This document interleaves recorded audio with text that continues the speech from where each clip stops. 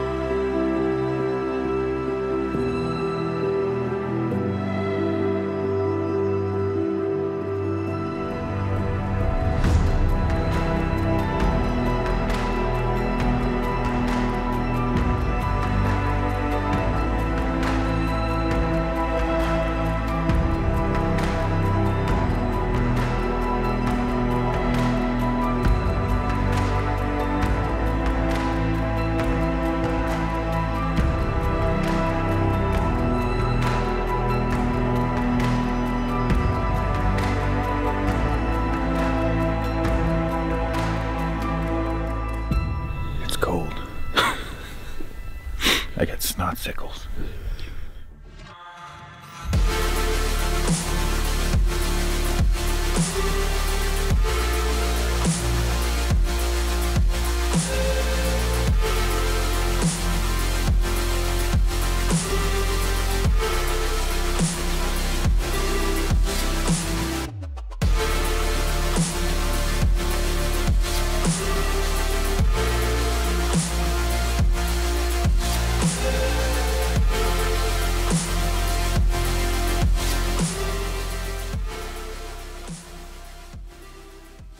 All right, it's day one, first morning. I got my right-hand man, Scotti, with me, and my competitor, South Cox, and his spotter in the truck behind us.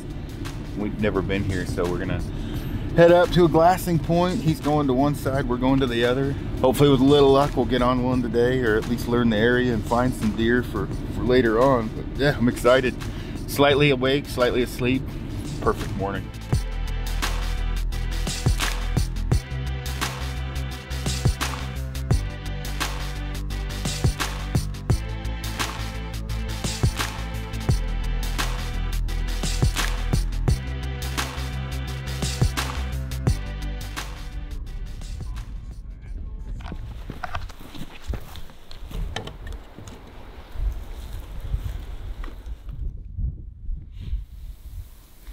I think legal shooting light's right about now. So it's right at 7 o'clock, which is pretty close to legal shooting hours. My watch is it's a Garmin Fenix 6 Solar, and so wherever I end up going, Scotty and I travel a lot, we'll turn on the GPS, and that'll basically calibrate or place us wherever we're at as far as the sunrise, the sunset, and then we know as far as legally shooting light. You can look in the Fish and Game regulations, but they go off the same thing we do. So, and then this morning it's right around 32, 34 degrees. Yesterday was, I think it was like 12 or 14 degrees in the morning, so it's a little bit warmer today, but it's going to be pretty cool all day long. When it's warmer, you can really bank on those deer being in their first bed by, usually 9, 10 o'clock, depending upon how warm it is. And one thing that people make a lot of mistakes on, you really don't ever want to go after a deer in its first bed. Normally they'll bed down for 10, 15, 20, even 30 minutes, and then they'll rebed by somewhere between 9 and 10, and then that's where they'll plant all day. Now we're getting closer to the rut right now, so a lot of that really goes out the window, because they'll be running around all day, but they will bed right now. They're not in the rut yet, it's pre-rut. So what we're hoping is we pick one up moving, get him in his first bed at the very least, kind of pin him down, start to make a game plan, and then when he rebeds, they'll usually plant there for 2 to 4 hours. Once they replant, that's when you want to make your stalk. Generally when I make a stalk, and it'll be easier to explain in the day, especially when we're on a backpack high country hunt, because a lot of times that mountain range over there is the distance we're traveling you know, maybe 1.5 miles on a stalk. So I'll take a photo with my phone. I have a notebook as well. And from a blown back perspective, I'll put where the deer's at. I'll zoom in through the spotter with the phone scope. I'll take another photo, draw what my potential approach is, and then I'll take notes in a notebook, because everything looks different once you go over there. Same plan will be what we're doing today. It's just we're hiking 500 yards to the top of a glassing knob instead of 6 miles in, but it's all the same. And mule deer, they move all day, especially when it's hot and the sun's on them. So you have to take that into consideration on your stalk. If there's a high probability of the sun hitting them before you get there, they're gonna move. And so you really wanna wait until you know they have a long period of time in a bed where the sun's not gonna hit them, or you'll get over there, you'll be lost because you can't find them. I found a horse. Yeah. Can you hunt horse with a horse? Sit down and glass this here, and if we move another 150 yards around the corner, then we'll be able to pick up that open stuff up there. It's been like 7 months since I got any rain here, so it's super dry.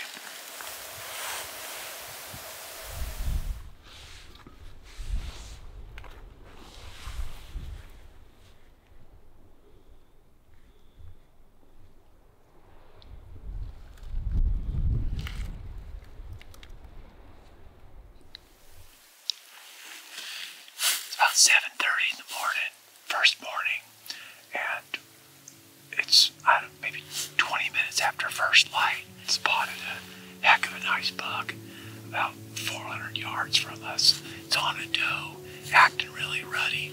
You know, he's definitely interested in that doe. Beautiful 4x4. Winds blowing up towards us, so it's a pretty good situation. This buck is down kind of in a flat where there's, you know, a bunch of trees. Normally I'd watch them until they went to bed, but I'm concerned just with how flat this country is that deer wouldn't have to move too far before I lost sight of it. So I think I'm going to try and make a play at it while it's up feeding still. Leonard said they've already moved back into the trees, so this might get a little dicey here. The problem with this country is there's just not a lot of areas where you can get the elevation to be able to see down into this stuff.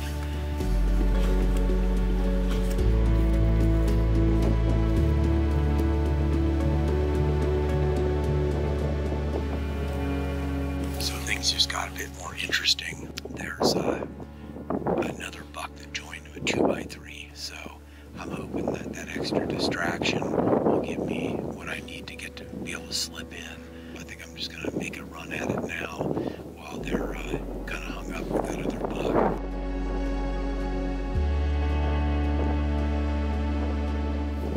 The buck is following them. We're crossing a ravine at 11 o'clock to 12 o'clock in the opening.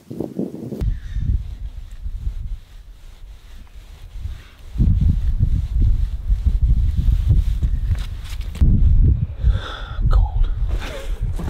As far as glassing, kind of how we go about it, depending upon if you're with a buddy or not, but usually what I'll do is I'll just grab 10s or 12s, and then I kind of pick low-hanging fruit, so I fly around fairly spastic, just looking at where deer should be. Once I'm done doing that, if I haven't found anything, I'll put these on a tripod and I'll start gridding out with binoculars. And when I'm doing that, it's just like reading a book. I go from left to right, and then I lock this on this tripod. You've got a tilt and a pan. So basically what I'll do is keep it where I can't tilt it up and down, so I'm on the same plane. I'll glass left to right real methodically, and I'll usually go from top to bottom. So I'll glass left to right at the top of the ridge, figure out where the bottom of my objective was.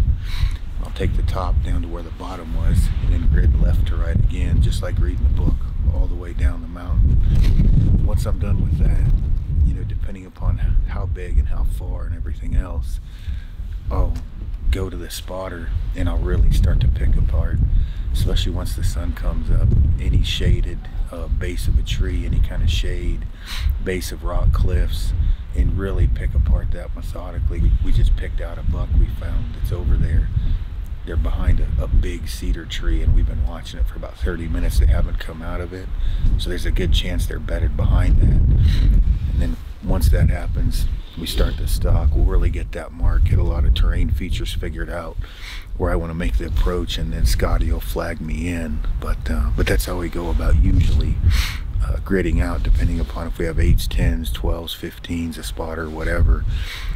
We kind of go up in power or optics as we're gridding, and we start out with the binos. And that's all I have to say about that. They're scared.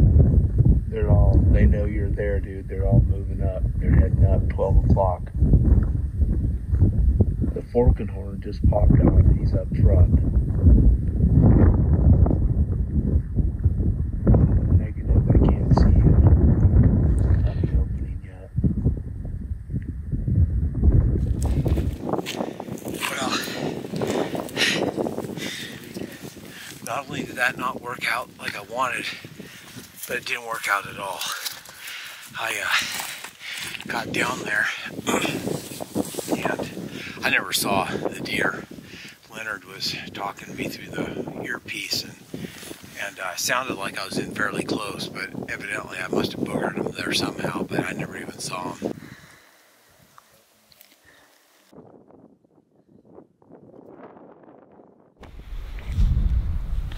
Oh, cool. At least you guys were in them. We had more hunters at this point than we have deer, but this one's fairly approachable if the wind doesn't screw us. Thanks. Tell South the same thing. Good luck to you guys. I'll try not to shoot anything in the foot or ass or anything like that. Well, Leonard said he blew a stock, and then I heard South in the background say, no, I passed up a deer. So South blew a stock on a 4x4. It sounds like it was a good buck, I guess. So it sounds like they're in them over there.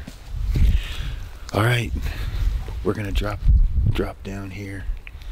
Hopefully be able to get on this deer. It's fairly approachable, other than the wind's a little bit squirrely. So if the wind stays good, we should be in good shape. You ready? You ready?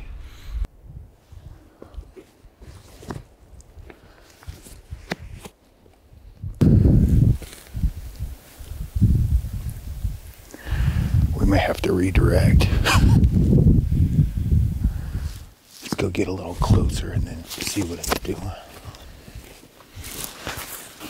We're about 50 to 75 yards from that dead tree, so probably 125 from the deer, as a guess. One of the most important tech tips I can give right now is mark your shoes. If you ask either South or myself or anybody else that does a lot of spot and stock, we've all lost our shoes many times for a long time. I think South had to walk like 2 miles back to camp once without his shoes. I spent 6 hours looking for mine once after I shot my deer. So, my buddy Wesley Warner built these for me, and then I put my orthotics inside to help with cactus. So I've actually got a sheep feet orthotic in here, and that helps from stepping on cactus and getting them in your feet, and they're still super quiet.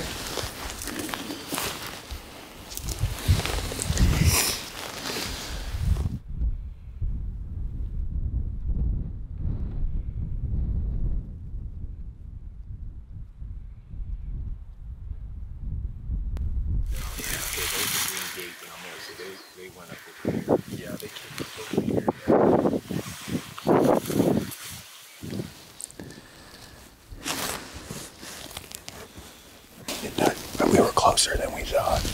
They went up and over the hill. I wonder. So I guess they just got up and kind of just wandered off. I'm sure they just caught a whiff of our scent.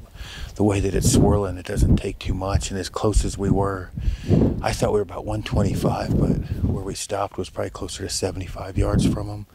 And that's pretty much, you're getting in the danger zone at 75 yards, and everything is critical at that point, including a slight gust of wind heading their way. I spotted a big buck with, how many does did that thing have? Yeah, 12, 11, I don't know. Anyway, he's a big 4x4, big body, real old, so where he kind of hooked around, we're not gonna be able to see from here, so we're gonna drive the truck over to this next knob, kind of hike out, and looks like he's probably gonna bury up in some juniper, see if we can't find him and pick him out in there and then make a play. So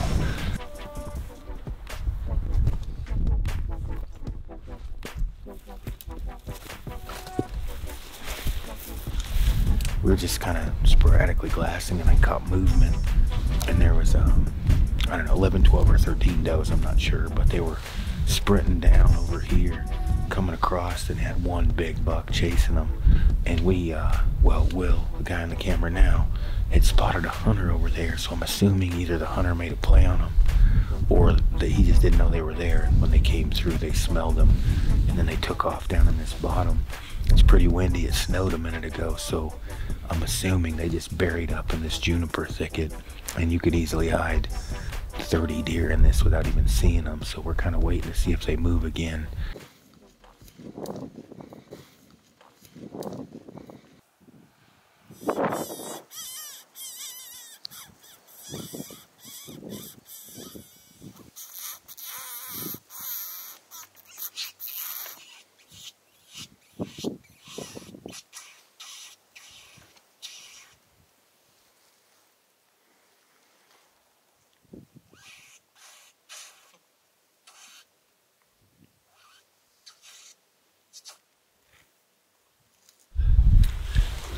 Found a pretty nice buck, and must be 10 or 12 does. He's chasing those does all around. They're just scattered like crazy. If you've got that many does with a buck, what's your play? I pray a lot. And I'm not kidding, there's not a whole lot you can do. You got 26, 28 eyeballs. There's no like magical sauce. You just hope for the best when you make the approach. And I mean, more than not, you're just in trouble. They've gotten in that little bit thicker stuff. The wind is good. Hands cold? Yeah, I got blood flow problems in my hands. You can see it's not good. It's called Raynaud's, but they turn purple. It's pretty. My daughter likes it. We're kind of getting close enough to, we're going to start still hunting more or less. Take a couple steps glass, see if we can pick up one of the does or the buck. They can't be more than 100, 150 yards from where we're at right now.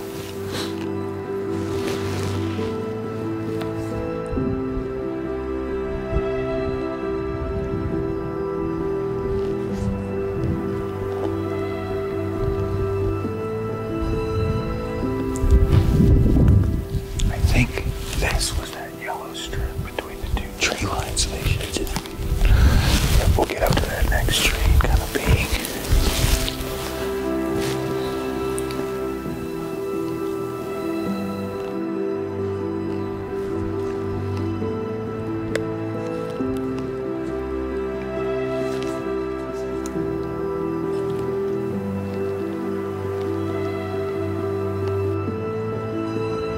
That dead tree is the last spot we saw right there. So see this, you got this tree here, and then that little bush in the next tree.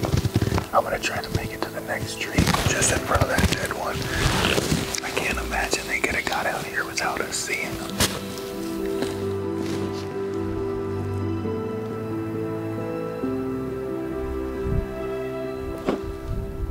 I think they smelled us because the wind started blowing that way. We're gonna head back your way, Scott.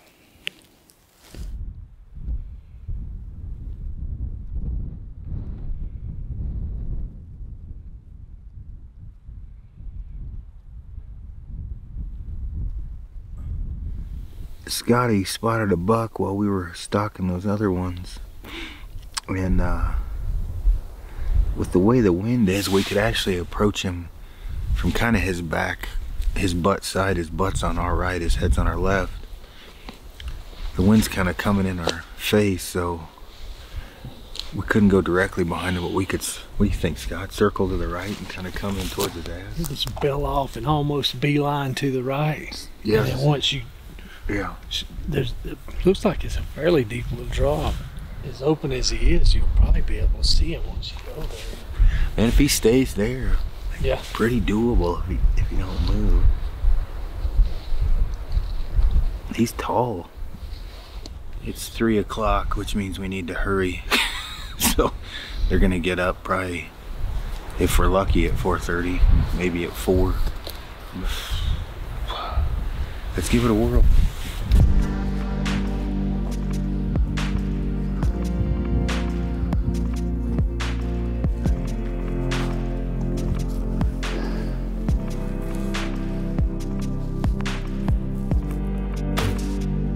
Money.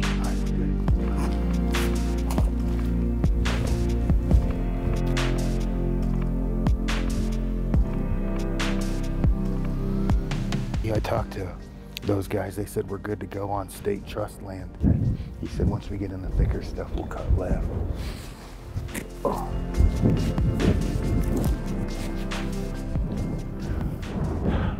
That's way more open than it looks. I don't really have anything to say. Oh man, we had a buck in a really good spot, and I probably went maybe a mile over here. We thought we were far enough over to where he wouldn't see us. He was kind of in these openings over there. I thought he was in the thicker stuff at a mile away. It's kind of hard to tell, so we hooked way to his right, trying to loop behind him, and obviously we weren't far enough over. He saw us and just bounded out. He was probably 200 yards over there, so we walked a long ways for no real reason whatsoever, which sucks. But when Scotti told me, I looked up and I could see him running across that opening. It happens. I mean, I thought he was in that thicker stuff, so we were probably far enough over this way where he wouldn't see us, but that was not the case. So now we have the long walk of shame back.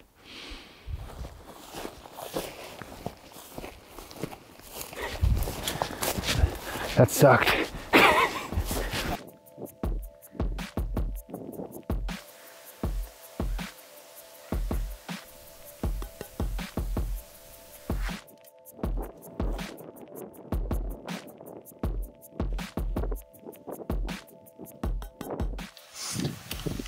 It's the first day, end of the first day, evening, freezing our behinds off up here on the ridge. Man, the wind's blowing.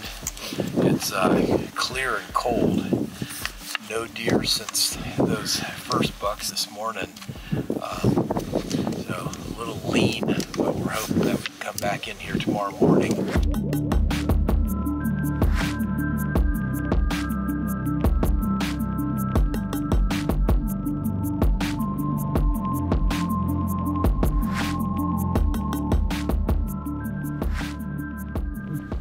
Day 2. It's a bit brisk out. I think it was 8 degrees. Will farted a minute ago. It landed on my foot, and I think he broke my toe, so it's pretty cold. But we spotted a big buck yesterday afternoon up on the top of this glassing point with like 13 does, and then spotted another one later that we actually ended up blowing out. So I'm gonna go back up to the top, see if we can't spot that one with all the does and see if we can get on it. We had some hunting pressure yesterday that doesn't look like they're here today, so hopefully that'll help out a little bit. I think that's who pushed that buck out initially, was those other hunters. So head up here, try not to freeze to death, see what happens.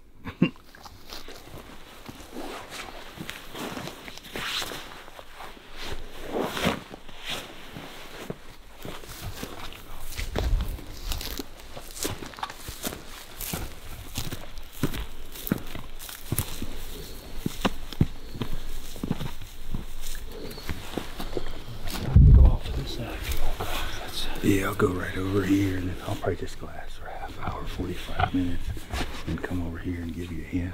We should have service up here, so if we don't, I'll turn that radio on, but yeah, I did yesterday, so. All right, I'll see you in a minute. So it's day 2 out here with South Cox. What kind of weapon are you using?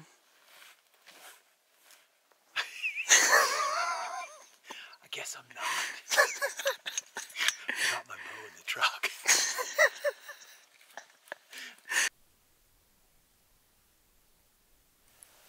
So Wes glassed up that same buck from yesterday, and he's 2 ridges over. And Leonard tried to radio me in. He's at the end of a long strip of open meadow. So I got a decent marker that I should be able to keep track of him there. It looks like he's with the same group of does from yesterday.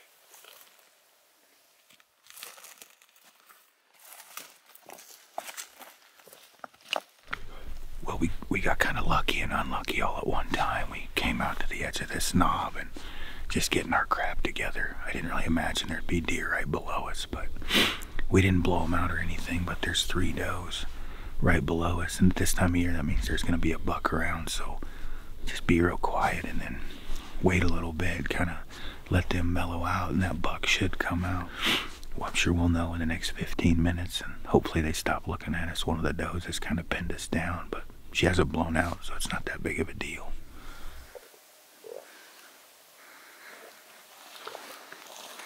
They're running around right up on the top of the ridge. I don't think that they're aware of us. I think that buck is pushing them around. I'm going to take my boots off right here.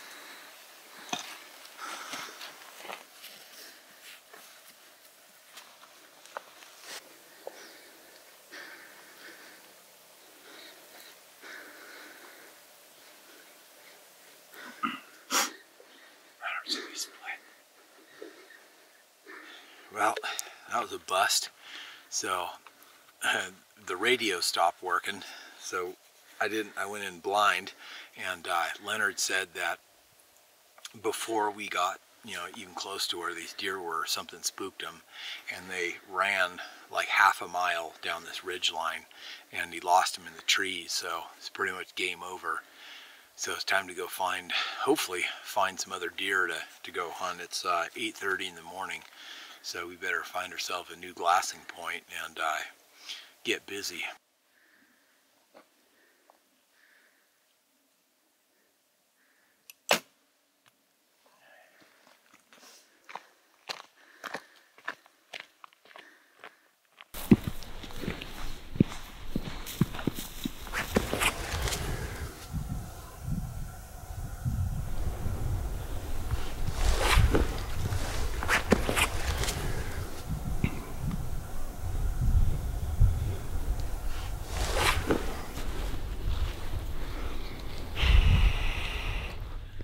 A little trick. I had Will pee in this. You can tell he's dehydrated. But if you consume that, it warms your body core temperature. I wouldn't lie about that at all.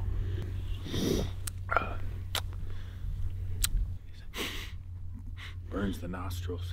Works 65% of the time, all the time. Yeah, you need to drink more water though. You're dehydrated. Remember that on Dumb and Dumber where the cop taking old daddy's cough syrup, he drinks some of his pee. Like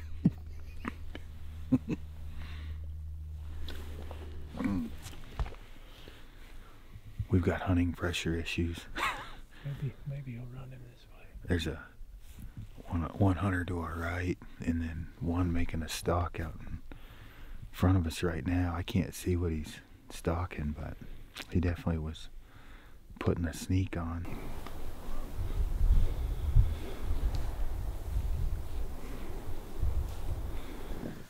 So there's 2 different methods when you're shooting a stick bow. One's instinctive, just like if you're throwing a baseball, where there's nothing that you're using as a reference for aim. You're just looking at the spot you want to hit, focusing on it, and then drawing back and shooting. And then there's another called gap shooting, where you're using the point of the arrow in reference to where you want to hit. So typically what you'll have when you're gap shooting is what's called a point on, and that's where the point of your arrow is covering the spot that you want to hit. And my point on is about 35 yards. And so if I'm shooting at something at 35 yards, I've got a really good reference, because I just put the point of my arrow right on where I want to hit, and then draw back till my clicker, which is just essentially a draw check, and it makes just a little click sound right there. And once that clicks, then I know I've hit full draw, and then I'll just cut my shot If I'm shooting at something closer than say 20 yards, then through trial and experience, then I'll know that, like, here's my point that I'm aiming at, and my point of my arrow is here. It's going to be below the target, and then as I get closer and closer to my point on, that gap shrinks, and hence it's called gap shooting, and that's the method that I use, where I'm using the tip of my arrow as reference. So that's the long and short of aiming with a stick bow.